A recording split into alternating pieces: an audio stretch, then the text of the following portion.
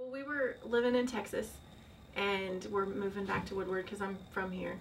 And so we had one weekend that we could come up and look at houses. So she did a marathon house showing with us that one Saturday. I was in the military down there, and the closing date we couldn't get back up here. They, her and her colleagues and everything were faxing everything, and then I was with the military legal system doing all the paperwork and faxing it back. So they really made it easy on us not to have to drive the 10 hours to come close and turn around, because I was in the middle of maneuvers, and so it made it real easy to be able to coordinate that over such a long distance and actually get it signed. So.